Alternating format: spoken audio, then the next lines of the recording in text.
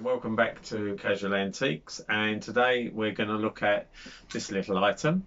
This is a very interesting little item, and this is what I like to term as a real antique. Most of the stuff that we deal in kind of comes from the 30s, 40s, 50s because that's very popular at the moment, and technically they're not antiques, they're vintage.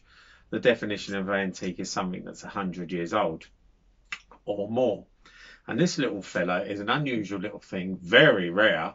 It's a, let's see, shall we? It opens on a hinge, perfectly opens by the way, which is shocking considering its date. Inside is a little stick. I'll put this down for a second so I can show this. And out comes what is in effect a toothpick. So this is a toothpick box. And it's Georgian. It's made in the 1700s, and that's why it's a real antique. Inside, it's fully hallmarked. It would have had a gold wash at one stage, but that's kind of virtually gone. There's very small amounts of it left. Fully hallmarked with the London maker, a London hallmark, George Burroughs, and this is hallmarked for London 1797, so it makes it 223 years old.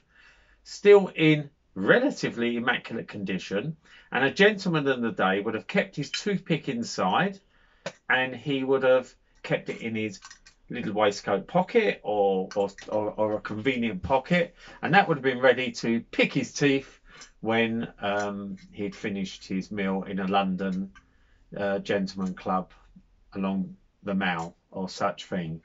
What is something like that worth today? It's really hard to give a price on it. Is what someone's willing to pay, but it appeals to a few markets. Obviously you've got Georgian silver, it's solid silver, the Georgian silver market, which is getting rarer.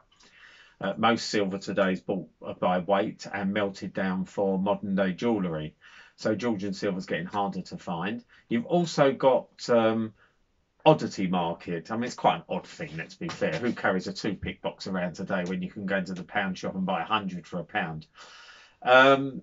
I would say this is worth somewhere between £250 and £300, and anyone who bought this is not for sale by the way, anyone who bought this would be happy to pay that kind of money because it's just a really nice rare item.